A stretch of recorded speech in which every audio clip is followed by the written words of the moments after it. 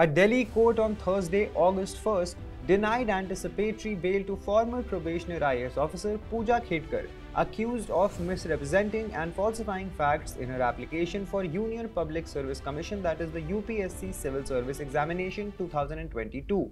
UPSC on Wednesday cancelled Khedkar's candidature and debarred her permanently from all the future examinations and selections of the commission. As per UPSC, she was found guilty of acting in contravention of the provisions of the Civil Services Examination 2022 rules.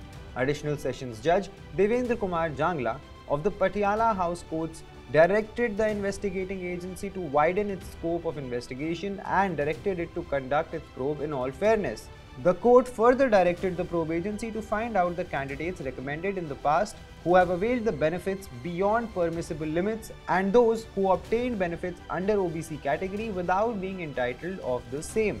The judge also directed the investigating agency to find out the candidates who have obtained benefit under persons with benchmark disabilities despite not being entitled.